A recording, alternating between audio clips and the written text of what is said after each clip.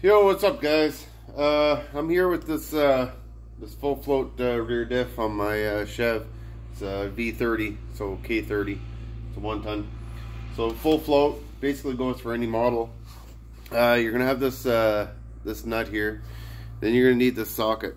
This socket's the same thing that you're gonna use on basically any 80s, 70s Chev, 70s or 80s Chev. Anyway, and it's got all these little spots on it. Anyway, this fits also your front diffs on your 3/4 ton, anything 4-wheel drive for a Chev. Anyway, so that locks in like that. So anyway, this is going to be the torque specs for this and how I do it. You got your drum and everything on, and just want to get this nut, set it on.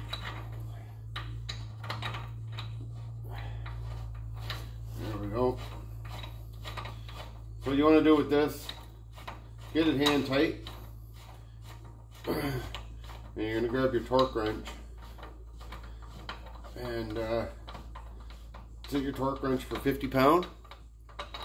You're going to torque this as you're going to 50 by, you're going to torque this a little bit, just keep tightening it, and as you're tightening it, turn your drum. Keep turning it. What you're doing, there we go. Spins nice and freely. Now you're going to back this off.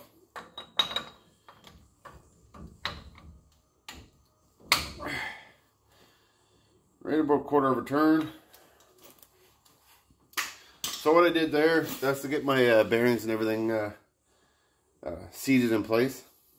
So now you're going to take this and you're going to tighten this up by hand.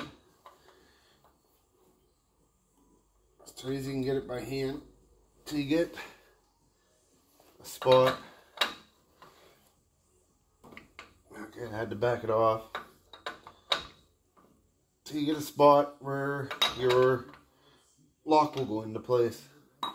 So when I say lock, it's this little little keyway. You're gonna put that keyway in there. Once that key's in, you got the C-clip. Put the C-clip on. The locks are all in place.